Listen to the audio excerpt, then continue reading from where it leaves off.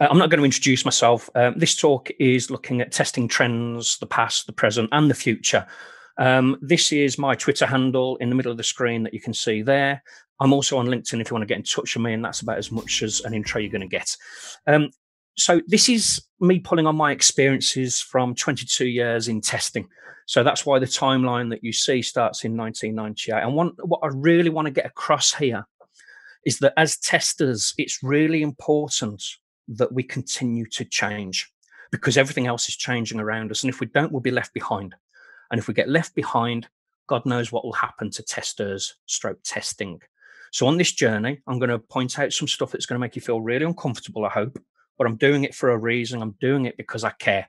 And I'm doing it because hopefully after this, you'll be able to pull something out that allows you to go forward and think about your role as a tester in the future. Let's get into it. Okay, so in 1998, I started testing, and it was Y2K that sucked me in. Like many people that entered testing in those sort of years, it was the Y2K bug that created an almost testing phenomenon. But what was actually the tech stacks and the tools used in that time? So in 1998, it was pretty much a 3-tier architecture. And if you didn't have that on your CV, you simply didn't get a job. So every time I moved roles after the first role I was in, I made sure that was one of the key things I always put on my CV. And if you look to the right there, you can see mainframes. They were actually coming to their end of their lifetime. Some of them are still around, but basically everybody was thinking, how do we get off mainframes? And that was the trend then. And if I look at what tools I was using, I was knees deep in PL/SQL command line. I was absolutely knees deep in Unix scripts, and that was command line as well. And the way of working in those days was everything was scripted test cases. There was no such thing as thinking outside the box and doing exploratory testing. Well, there wasn't in my career in the early years anyway. And don't forget, I'm pulling on my experiences here. Everything was scripted.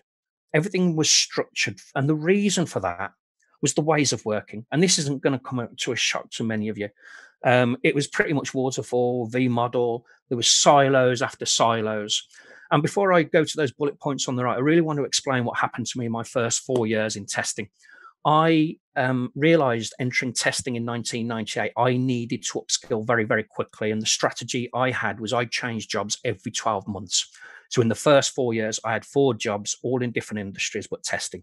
The reason I did that was to upskill. Now, those words you see on the right are sort of things that I picked up. So in my first role, I never met a developer.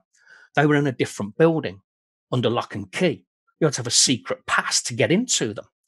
We were in a separate building half a mile down the bloody road. In my third role, which was 2 years into my testing career, I started a new role and there was 100 devs, 4 testers, and I decided to go and talk to some developers that started on the same day as me. They're on my induction. And by the time I got back to my desk, there was an email waiting for my team leader. And basically it said, tell Leigh to stop talking to our developers. You know the rules. Testers don't talk to devs. And that was really tough to take. I didn't really understand why this had come about. But those same developers, guess what? They had KPIs that drove their bonuses. And the KPI that drove their bonuses more than any other KPI was the least amount of defects found in the code that they wrote. So I started working with those couple of developers that I knew. I started looking at their code before they checked it in. I started going through their code with them. We found defects. They fixed them. They checked the code in. It came to me to test with my testing hat on, and their defects were really low. And I took a slice of their bonus. There's a valuable lesson. Okay. But overall, with this waterfall V model, which, let's face it, in 1998 still exists in some places, and it has been rife for the last 20 odd years, I really feel that there's been a battle mentality, especially in the early years, 1998, that I refer to here, of an us and them. And I think test leadership are to partly blame for this, of which I've been part of the problem. I really feel that the battle was devs didn't relay what code was coming. Testers would write a rake of test cases, and as soon as a release was released, we'd dive in and flood the defect database to show that that was our value and that was our worth. And it was completely wrong. I didn't like that mentality. I think at times I bred that mentality in teams, but when I started seeing co-location, cross-functional teams, I started realizing that was the way forward, and this way of working was actually wrong. And what else did we see in 1998? Well, in waterfall, even when you peered into test departments, you saw a mini waterfall, even within the test departments. So even in the test department that came to us, you saw a test architect, a system integration tester or a system tester, automation tester, UAT, NFT. I could go on and on and on. But that in its own right was a mini waterfall, and that felt wrong to me. And that trend was still evidence up to probably 5 years ago, and it's still evidence in some big companies. What else in 1998? Well, what kind of testers was I working with when I started? 1998 was probably the first time I saw a computer, and I was surrounded by some really smart people. Now, those smart people were people that were gaming in the late 70s, early 80s, usually from a rich middle-class background, and I make no excuses for saying that on here. And that's what's bred the problem we have right now, right today. The DNA of tech goes right back to those late 70s, early 80s. The gamers then grew up to be testers and tech people in the late 90s, early 20s, and that's the problem we're facing in today. And we know that now. And I'm glad to see that the tech community is making waves in trying to fix this.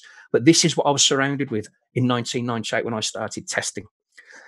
I also saw this as a huge trend, and this cost me my job many times, outsourcing or offshoring. Luckily, sometimes I spotted it before it actually impacted me. But I would say in the late 90s and all through the 2000s, this was a massive trend. It's done a U-turn now, and I'm going to come back to that later on in the presentation. And I just want to quickly relay how testers found jobs in 1998. So there was a newspaper that then morphed into a magazine around about 1995 called Computer Weekly. It's a great website now to this day.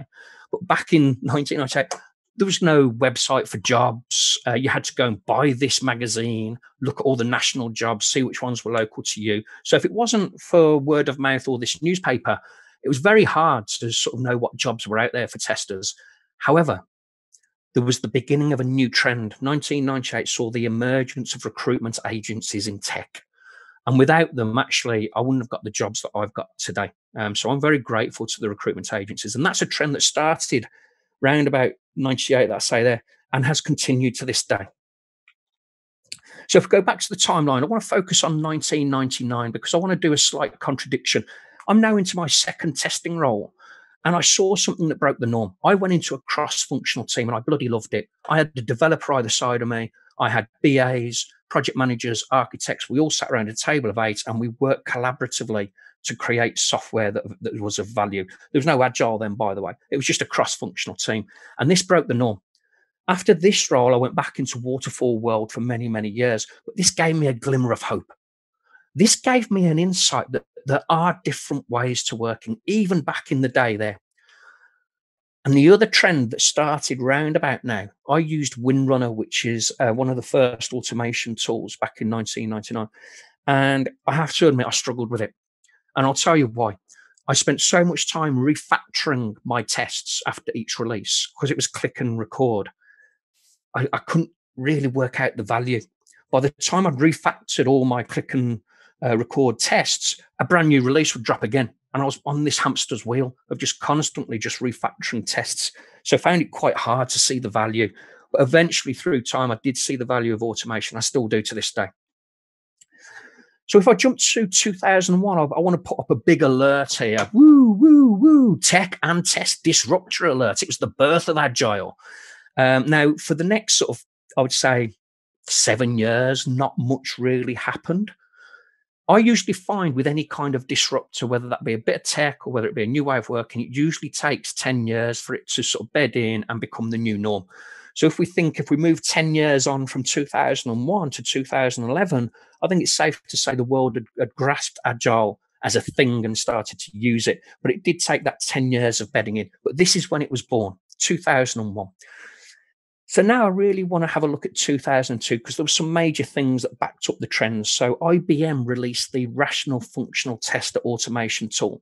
Again, this backed up in my stomach, my gut feeling that actually, yes, automation is here to stay because once the big players get involved, they realize it's a cash cow. They realize there's money to be made here. And that's when I thought this is going to be massive in 2002.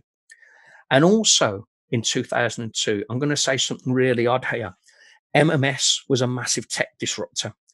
You're probably laughing when I say photo messaging 2002, But I was lucky enough to work on the world's first embedded MMS client that sat on every phone, that was able to work and send a message from every phone across every network, across every country, and land on a phone the other side. And what that meant for the first time is operators could make money. Now, putting the money to one side, the actual concept of sending a photo from one phone to another, the concept of sending a video from one phone to another. Think about how we live our lives today. We're constantly sending pictures. There's Snapchat, there's Instagram, videos, TikTok, all these platforms we take for granted now. This is where it was born in 2002. So now I want to move to a key testing disruptor in 2003 that, again, I was lucky enough to work on firsthand. And it was the world's first touchscreen smartphone. It was at Sony Ericsson. It was called the Sony Ericsson P800. I have one here. It still works. I forgot to hand it back when I left. It's stolen goods. I don't care. This was a huge disruptor for testing, and I'm going to show you why. All of a sudden, we went from testing a closed system. If you think about, testing a closed system, there's nothing interrupting from the outside. With a mobile phone, we had to completely change our minds regarding how we tested. We had to understand the operating system. We had to understand that there was interruptions and interactions with other things outside of the app that we were testing. And I'll bring that to life. If I was testing the image gallery, I had to understand that if a phone call came through, that was the highest priority in the list of priority of stuff. If an MMS came through, that was second priority, and that would interrupt me watching or interacting with the image that I was testing. And understanding all these different interactions and interruptions was really key. And no longer was it just a button on a screen. If you think about a screen on a desktop, you click outside of the buttons, nothing happens. A touch screen, you touch anywhere, something happens. As I've already said, the operating system was absolutely key to understand. And it was the first time I think testers started to look at full stack. We started to look at the chips on the hardware. We started to look at the operating system and how that impacted the app layer, the system layer that sat above it. Interoperability became really important. How does all this tech talk to each other? How does a handset from Sony Ericsson talk to a handset that is Nokia?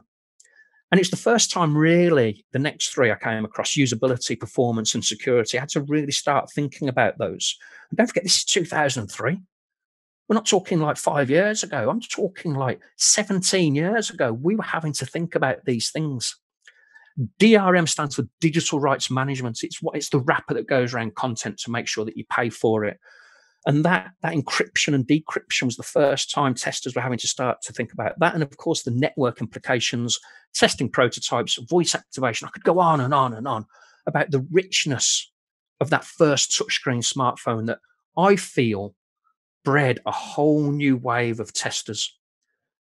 Testing those touchscreens from 2003 through to 2009, I came out with so much in my head, and I know every other tester that worked at those companies did as well. And I think there's a few on the line today. I'd be interested to hear from them after the presentation. So that was 2003. I'm going to move along to 2006, and I'm going to say, as I've just shown you, the mobile phone touchscreen was one of the biggest disruptors for testers. Here's the other one, the birth of AWS. And look at the year, it's 2006. If we had 10 years onto that and jumped to 2016, there was a tipping point where everyone knew all their platforms needed to be in the cloud. And AWS, Azure was born in 2010. Lo and behold, there's that magical 10-year gap where it goes from birth to becoming mainstream. And I'm going to come back to the cloud and how it impacts testers later on in the talk. This is massive, a massive turning point for testers. And also in 2006, I felt that the testing community for the first time had something to explain away from structured testing. And for the first time, using the words exploratory testing and session-based testing, I felt that people outside of testing as well started to see the value of not just following scripts and letting testers use their knowledge to go away and in real time do some test design, test execution, do the analysis and learn to drive their next steps through the software. And this was the beginning of the trend, I feel. Now, exploratory testing was defined way before 2006. But again, I feel this was a tipping point, the start of a trend. And if we think about how we test today, if you've automated through the stack properly, exploratory testing is a real valued activity now, I feel. And this is almost the tipping point. This is where I feel the trend started, 2006. Moving on to 2008, there's two things here I want to point out. The App Store became one of the disruptors in its time. So we went, and if you want proof of that, read the stories of Google, the Google board, when they went into work on the Monday for their weekly kickoff session. All the leaders of Google were in a room, and they noticed that all their hits on their browser had dipped almost by 50%. And someone on the board pulled out an Apple phone and said, it's because of this. And they looked at the App Store, and that changed the world. It changed the world on many fronts. How we test apps changed. All the apps were always pre-installed on the phones. All of a sudden, there was a marketplace where you could download. So we have to test that it's safe before it comes downloaded. And the whole world around testing apps changed. But it did something else.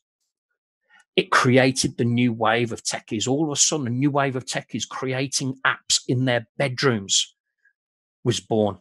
And those people are now the people that are leading the tech world.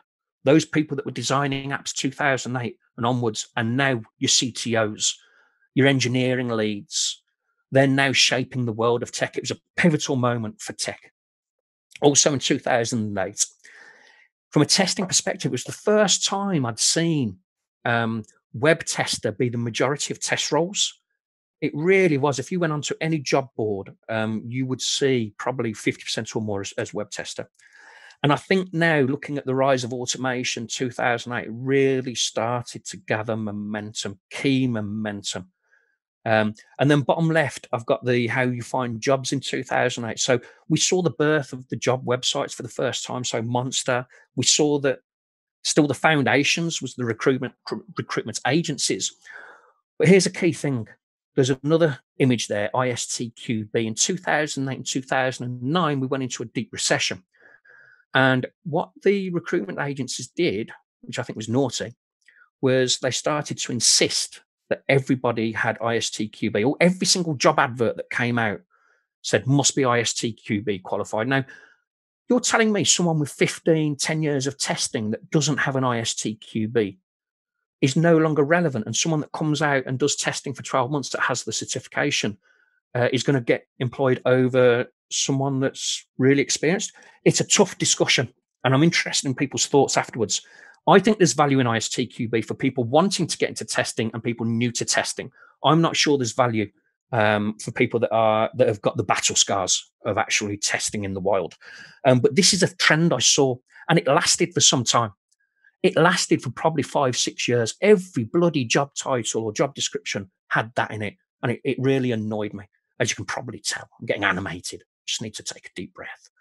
And on the right there, you can see Agile Manifesto. The reason I put that in there in 2008 is that was my first experience of using Agile in anger. Sony Ericsson, we scaled down in size before we shut the site, and we started to experiment with Agile. And I have to say, it reminded me of that job in 1999 where we had the cross-functional team. And I really enjoyed the experiments that we did with trying to find out what Agile was and how to use it. We had a few failures in that time, but that's what Agile's about. And I sort of got a gut feeling this could really take off. There's something in this. I hope it does take off and we get out of this waterfall world. So moving on, the next slide is going to make you all feel very, very uncomfortable, and I make no apologies about that. I'm going to jump to 2011. This was a talk given by Alberto at the Google Tech Conference in 2011, and it changed the world of testing, I feel. 2 weeks later, James Whittaker stood on a stage in Manchester at UK Star, and I was in the crowd to receive his version of this talk, same title. Now, for people that weren't, the reason this had such an impact on testing, and probably the reason a lot of you are facing into does testing add value, could be tied back to this talk. What happened with this talk was those that weren't in the room saw the title, so CTOs, engineering leads, etc., and took the title as verbatim. They said, right, testing's dead. And that led to a lot of people losing their job in the test industry. I know that because I know some people that did lose their job based off the title of this talk. I was lucky enough to be in the room when James Whittaker gave this talk, and it was a provocative title, which is typical James Whittaker. But actually, when you listened to the message, it was the following: if you don't continue to self develop, if you don't continue to add value as a tester, you may find yourself out of a role. Testers and testing has to constantly evolve to keep adding value with the new wave of tech. Now, this was 9 years ago. I think that message stands true to this day. I really do. It's just the title was so provocative. Those that weren't in the room took it as is, and it caused a lot of damage. And if you ask some people, they're really bitter about this. I'm not, because I was in the room and I understood it. So now we've looked at 2011. I want to start looking at 2012, where I started seeing Agile really starting to influence the testing minds, the test leadership, how people went about thinking about testing. And I'm glad Martin Lowe is on the call, because he's going to love this picture. This is the Agile testing quadrants. And this was created by Lisa Crispin and Janet Gregory. It's old. It's probably, I'm going to say 12, 13 years old. But in 2012, I really started to see people use this as a visualization as to how they should ask questions about to the Agile team about how we're going to test a feature, how we're going to test an epic, a charter, blah, blah, blah. So this was the first time I'd seen a visual of the conversations testers should have in an Agile team. And I think it's still useful to this day. I really do. The other things I started seeing around about 2012 were the following.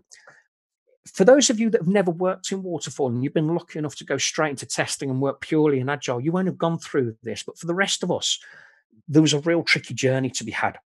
So when you break up a waterfall test department and start dropping testers into Agile teams, all of a sudden the expectations that I saw, and I still see them to some extent, is that the Agile team think the tester is now going to do the test architect, the tester, the test manager, the test environment manager, and all the other sort of other roles that a test department has. That tester knows how to do all that. Well, lo and behold, guess what? They don't, because there was very little coaching that went on. Usually you went home on a Friday from a waterfall team, came in on a Monday, and Agile was done to you, and you weren't given much coaching on how to do these roles here. And added to that, I really do feel that a lot of the Agile teams, the moment you put a tester in there, because the title tester is in the job title, all of a sudden, everybody in the team thinks, well, you can add value to the unit test. That's true. But you should know how to do all the functional SIT, AB, automation, security, performance, usability. I could go on and on and on. Those expectations aren't fair. Because again, when you're in a waterfall team, you tend to be quite siloed. So you're either an automation tester or a performance tester or a functional manual SIT tester. You very rarely get a tester that can do all that. And even to this day, I still think it's quite hard to get a tester that can do all that. So in the early days, 2012, I saw a lot of these awkward situations that testers went into Agile teams. And testers took a battering, in my honest opinion. I really genuinely feel that.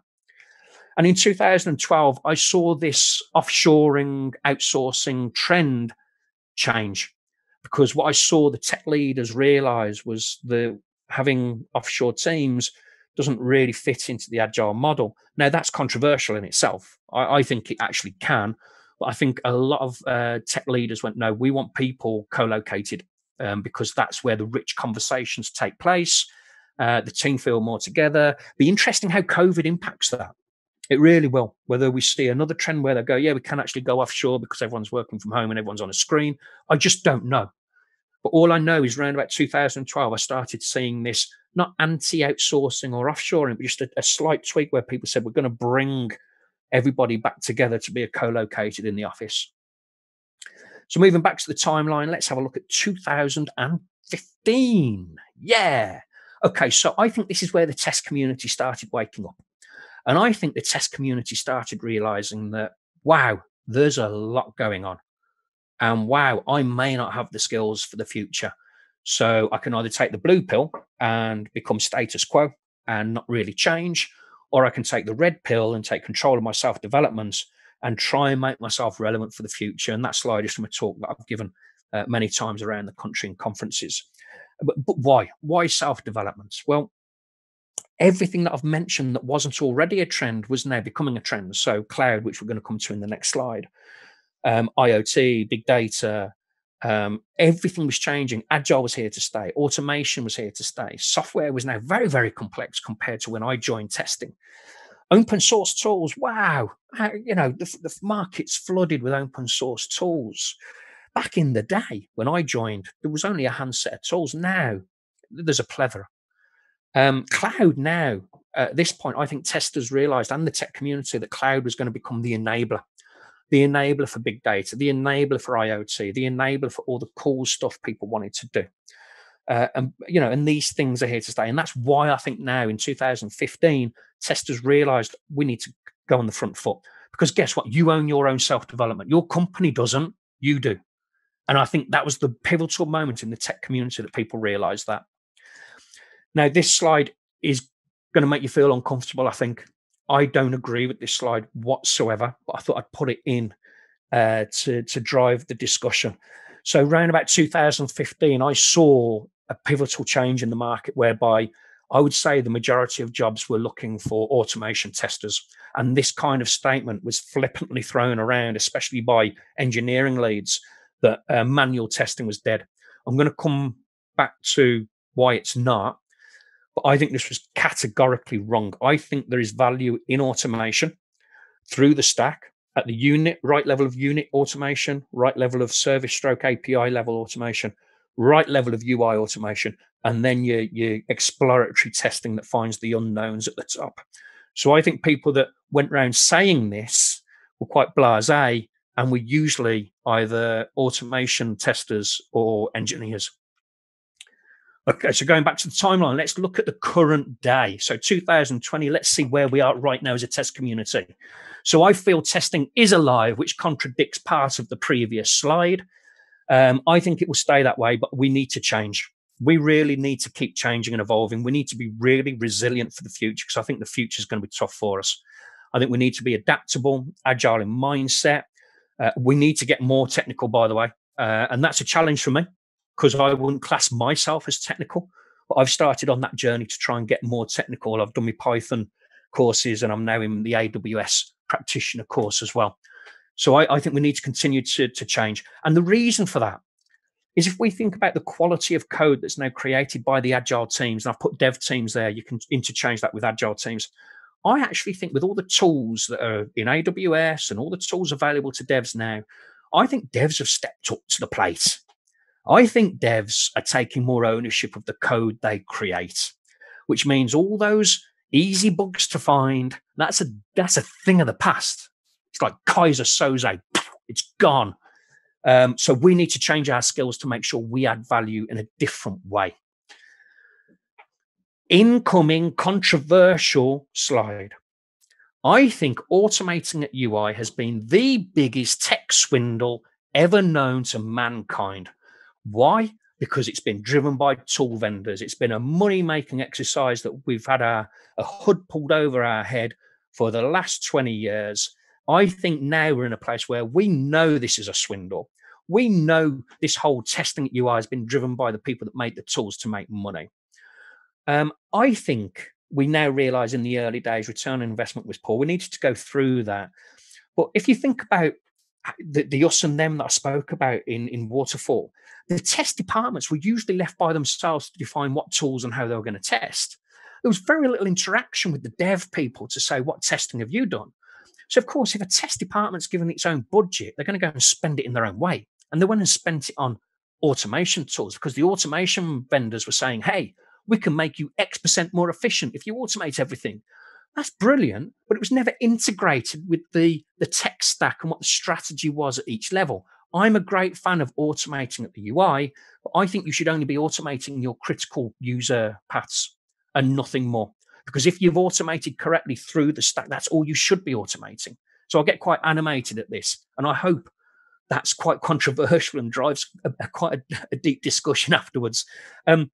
The other thing in 2020 is I think we've realized as a tech community now what pipelines of code look like. So POC, that's a brand new acronym for you. I've patented that. You use that, you owe me some money.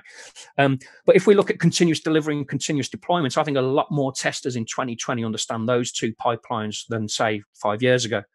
And I think now testers now understand the difference. So if we look at the bottom right-hand corner, a lot more difference around agile development, CI, CD, CD, and DevOps, and where you can add value. I think we're now starting to realize that, yes, they're scary because a lot of those pipelines are automated, but we can still add value. We can still ask the questions.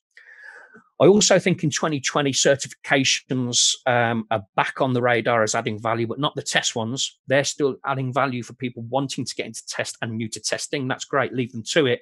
If I were a tester now, I would be looking at platform certifications like Azure, AWS. That's where the value is, because if you, as a tester, understand the platform the tech's built on, you're then going to know better how to test it and have those richer conversations with everybody in the team, especially architects. So I want to look at the future now. So the testing toolbox is something I think as a community we need. It's a metaphor. And this guy's done a great blog called The Tester's Toolbox, an alternative guide. Go and have a read. I believe in the future, we need to be able to have that toolbox where we pull out the right tool, the right trait, the right behavior at the right time. It's not all about having the right tool. It's not all about automation. I'm talking about being able to pull out whether you're doing pairing with devs or whether you're pairing with the business, whether you're actually doing some testing or whether you're creating some automation scripts, whether you're running some exploratory testing, whether you're running a bug bash for the team. These are all different things that I think the tester now needs in the toolbox. I don't recruit automation-only testers. And when I was at Very for the last 2 years, I didn't recruit automation testers. I recruited testers that had that toolbox. Okay, so here's the biggie, the future. Look at all those words round the cloud there. Who has tested for cost efficiency in the last week here on the call? I'd love to know who has, because that's going to be massive, as is performance, as is security. In the cloud now, it's a different ball game altogether. And remember that slide I put for the P800 where I wrote the list of what felt different, and I put performance, security, the operating system, all those key things. I said, this is what felt really different. This is today's version.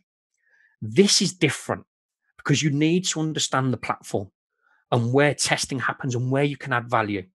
So bringing down test environments that are no longer needed for that day is a question to ask when you bring a feature into your team. What environments do we need to spin up? Who's going to bring them down? Because that's money. And money now is the driver. When you're on a standalone box in a data center, that's a box you pay for with all the computing power. It doesn't matter what you do on the day, you're not increasing your costs. The moment you go to cloud, you do anything different, it could have a cost incurred to it. So you need to understand that pipeline through the cloud. What else is in the tester's toolbox? Okay, so big data. So I've been interviewing for jobs in the last 4 weeks, and I would say 7 or 8 of the 10 interviews I've had have had a big data element to them. Now, let's blow the myth of big data. It's database testing. It's just with a different platform and with different tools. But if you've done database testing before, then you're going to be all right in big data testing. But everybody now seems to have an element of this picture you see here that sits below the bonnet, that takes what's happening at the UI and then gives the business the decisions to change. And it's this picture here that sits below. And understanding this and being able to add value in this is going to be key to testers in the future. And of course, the microservice and the micro front end world, the micro front end is probably a new terminology. It's just chopping up the front end to be smaller. If you're not in this world, go and explore them, because microservices aren't going away, I don't think. I think they're here to stay. And what else is in the tester's toolbox for the future? We're back to the agile testing quadrants. So look at those lovely words on the right. I think a tester of the future has to have those. So I've looked at the technical stuff, understanding the cloud, AWS, Azure, understanding microservices, pipelines. That's what I would call the technical stuff. Having those attributes on the right, I think, is going to be absolutely key. And if you look at the quadrants 1 and 4, even if you're not in the cloud, even if you're not in microservice world, the world you're in right now, look at those 2 quadrants, because those are the 2 quadrants I think we add least value to at the moment. But using those things on the right, you can start asking devs about what their unit tests are. You can start asking questions around, how do we know this is going to perform? How do we know it's going to be secure? You can drive those conversations. You can be the coach. And I've put an interesting word there, the glue. In all these 22 years I've been testing, I've always seen the testers and tester as being the glue that holds the team together. What does that mean? The tester is usually the person that sees the end-to-end solution or the end-to-end feature or the feature in its entirety. They're usually the only one out the whole team that sees it through its inception right through to doing the demo at the end of the sprint or delivering it to the customer. And I think we're really good at having those rich conversations around the agile teams because we see it unfold like nobody else. So continue to be the glue. And here's a little golden nugget. Well, actually, there's 10 golden nuggets there. So I'm giving you 10 golden nuggets. Here's something for the future to think about. Ethical bias testing. There's 3 tools there, Lime, AI360, and What If. So what is ethical bias testing? If you have any data scientists in your company, go and see them and ask them about this, because their algorithm and the data, the test data they're using to test their algorithm could have biases in them. And these tools weed out those biases to make sure that the algorithm is acting correctly. It drives conversation. You don't need to understand these tools. These are tools that data scientists should be using to test. But hey, just like we pair with devs for unit testing, why shouldn't we be pairing with data scientists? Okay. And unfortunately, another uncomfortable slide to put up. I actually think the site or the demand for testers in the future will be less. And I'm basing this off experience. So when I went into the Very group in 2015, we had 100 testers. When I left, we had 40. And I'm seeing this demand. And everything I've said so far should back this up. The devs are taking more ownership. The tools that the devs have to hand means the quality of code is better. So this big army of waterfall test teams that we've had in the past, I think they are a thing of the past. We're not going to disappear. We're just going to become smaller in numbers. So think about, do you want to be in that picture on the right or not? And it's all about self-development and adding value. And one of the ways we can add value, I think we've all heard of the shift left, but shift right is actually, as a team, and that team on the left, testers are in, the team that creates code. But I also think testers add great value by putting software into the hands of customers. That could be internal customers or limited, trusted external customers. We're really good at liaising with people. I think it's a really natural skill we have as testers. So sometimes the agile team can only get to a certain amount of internal quality, and you have to then go and put it in the hands of the customers. And I think this is where we sit nicely in the agile team, creating that internal quality. But then when we need to go to external to just get those bugs that we simply can't find in an agile team, that's a role we can play. Don't be afraid of it. Now let's talk about the elephant in the room very quickly, the role of the test manager going forward. I think it's changing and morphing. I think those things on the left are all going to be attributes that the test manager of the future will need. And I'm not really going to go on that much more, to be honest, because I think I'm running out of time. So 2025, again, this might make you feel pretty uncomfortable, but Facebook are doing this right now. They've put a little bot in that fixes code. Now, the thing with AI and machine learning is it doesn't just appear. It has to be built and tested. So all we're doing is building and testing a bit of software that does testing, okay, or checking. So don't be afraid of this. Embrace it and start working closer with your data scientists, your data analysts, your engineers, to make sure that when they build bots like this, you're in it and you're adding value. And then lastly, it wouldn't be right of me to talk about the future without going to the year 2038. I started the journey with Y2K, and I'm going to end it with 2038, Y2K 38. And you may be asking, what the hell is this? So if you use a 32-bit clock in your software, this is going to destroy your software in January 2038. I think it's the 19th of January, and I think it's about 3:15 in the morning. The reason being, the clock runs out of digits. The binary clock for 32-bit in 2038 runs out, and it will reset itself to 1901. This isn't a Y2K scaremongering thing. This is fact. And if you wonder why this is important now, think of hospitals. They don't change their software very often. Think about financial companies. I retire in 2039. If I ask a financial company to do a projection as to what I'm going to retire with, they're going to hit this bug if they're on a 32-bit internal clock. The fix is to upgrade to 64-bit, by the way. I just wanted to leave you with the extreme future and what we can start thinking about. And that, ladies and gentlemen, has done the talk. Thank you very much, Leigh. That was a great talk. Thank you very much. Lots of food for thought there. I think some questions yourself, to be fair. So I'm going to take you. I'm going to go through some of the questions that come through now. Just bear one moment while I scroll through the tiny chat window. First question comes from Lorraine. She says, as the mainframe still exists, and I remember it well, has your testing approach changed since the 90s? Has my testing approach? How has it changed since the 90s? Yeah. I think it's a lot more collaborative. It's a lot more looking at the stack, which I learned at Sony Ericsson. So it's not just looking at, the end screen or the end thing that the user uses. It's going right the way back. My approach is to get involved right at the very beginning, which sometimes happened in some of the waterfall teams I was part of, but it was very far and few between. So every company I've been at, even at PlayStation, and I think Paul French is on the call, we used to go out to the dev studios and get really involved with them early on to say, how you're building in testability. And I think that's the thing that's probably changed more than anything, building in that testability, asking devs, how can we test that when it comes to us? Brilliant, thank you. Next question comes from John Feasy. He says, how did you see the testers in 2012 years combat the master of all things requirements? I suppose the answer is I didn't, because I said that tester doesn't exist. There was a lot of imposter syndrome going on. And when I said 2012, I think that's when I first came across it, but it's been happening ever since. That hasn't stopped. Testers that go from this different world into Agile go through those slides that I mentioned. And I think it's about coaching the testers, but also going in and coaching the actual Agile teams to make them realize that actually what you're looking for is a tester that doesn't exist.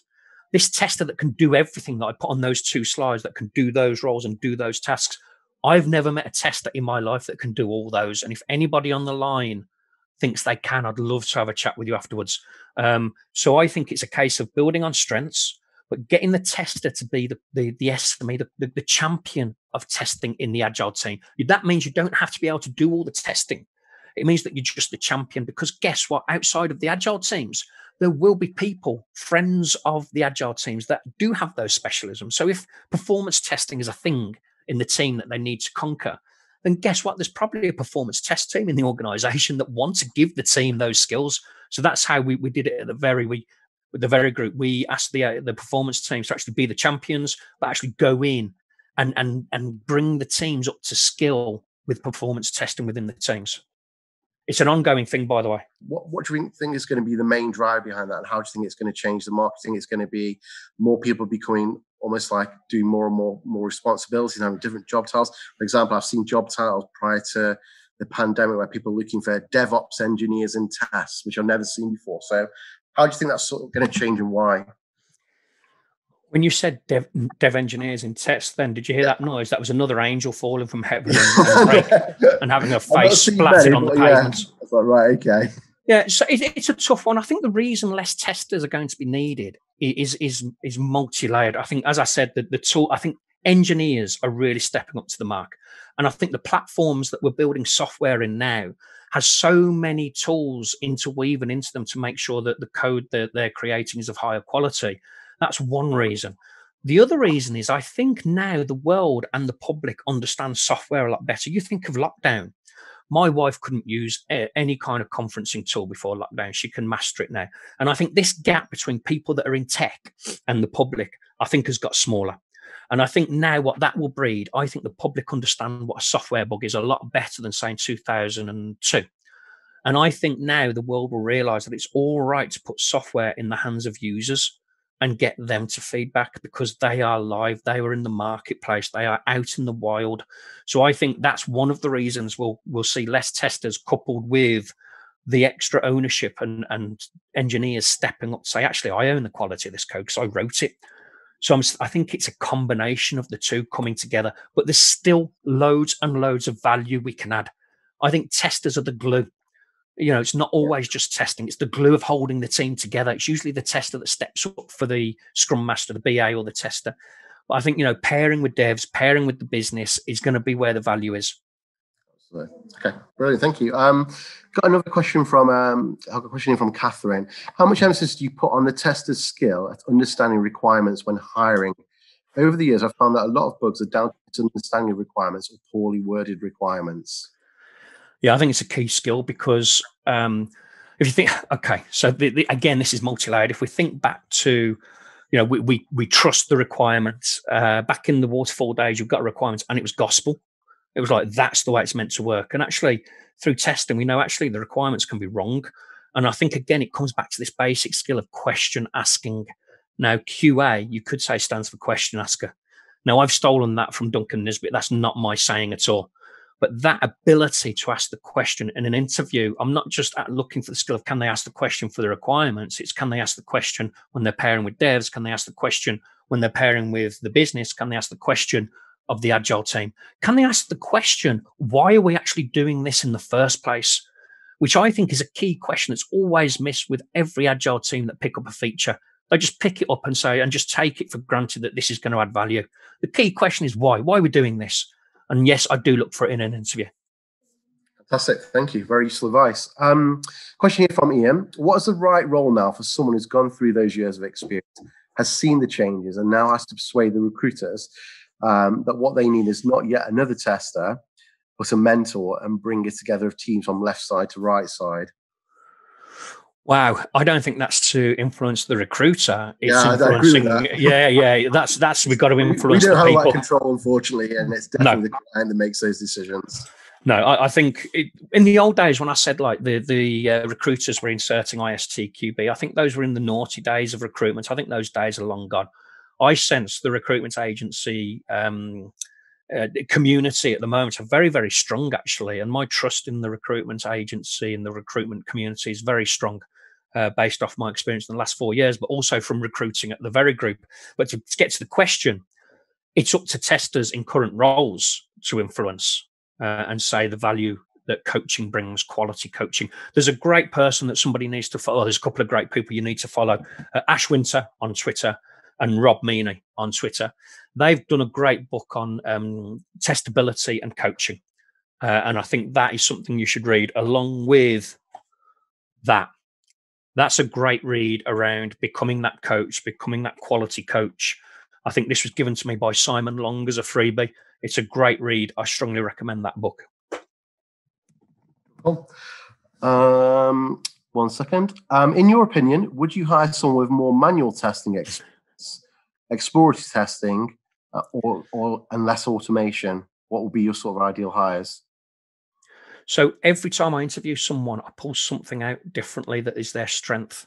So I never go into a room saying, I'm going to look for somebody with 70% exploratory and 30% automation.